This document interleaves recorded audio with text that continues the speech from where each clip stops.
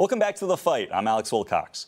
When a New Jersey health executive needed help acquiring masks, our next guest immediately rose to the challenge, even though his company primarily manufactures patio furniture. 1989 Notre Dame grad Bill Wenzel's company, North Cape, has now transitioned to produce personal protective equipment for frontlines workers. Bill, welcome to The Fight. Thanks, Alex. Thanks for having me. And I just want to give a quick shout out to the class of 2020. We're all thinking of them and proud of them. Absolutely, Bill. Now, Bill, I got to ask you, what inspired you to answer this call for help protecting frontline workers? Well, it was March 17th, and I had a Board of Trustees meeting down here in Cape May County, New Jersey with Cape Regional Medical Center, and we were actually going through financial concerns, as you can imagine, for an independent hospital in this situation. And at the end of the call, Joanne Caracino, our CEO, expressed a dire need for PPE, masks in particular, but also gowns. And by the time the phone call ended, I realized that we were in a situation where we were looking to keep our workers going, and we're normally sewing cushions and things like that. So we decided to quickly switch over and transition to try and make masks. We were able to find some mock-ups of patterns and strategies to do that. And within 2 hours, we had samples. Within 6 hours, we had computer designs that we could repeat rapidly and start serving the community. Now, how quickly were you able to start making the personal protective equipment, and how was your company able to adjust the current practices and materials to making this PPE?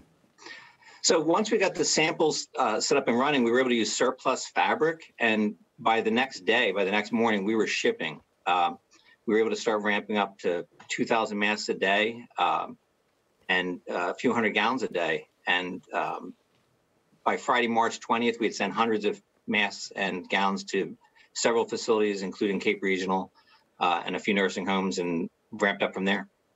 Wow. So how many masks and gowns has your company been able to make so far? To date, we're approaching 25,000 masks. Wow. And maybe 5,000 or 6,000 gowns.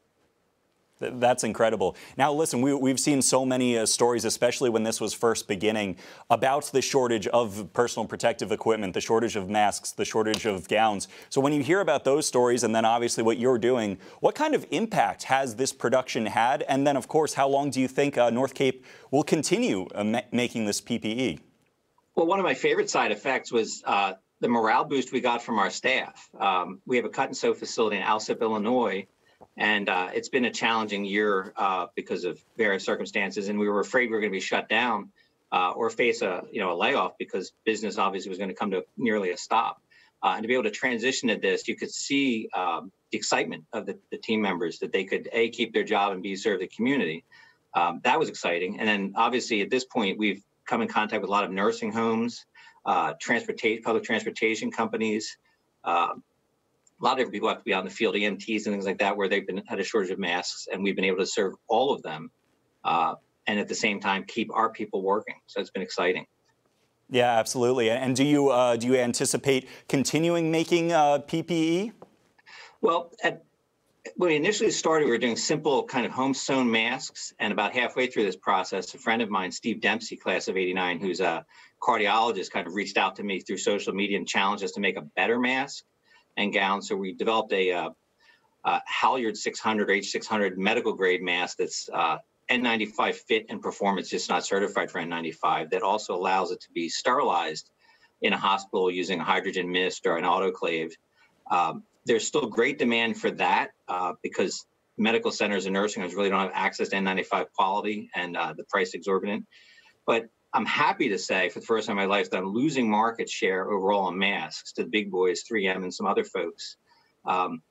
They're coming back online and filling the gaps in the supply chain, which is actually good news for me. Absolutely. Bill, thank you so much for joining us today, and of course for showing us what it means to be a force for good in the world. Thank you very much.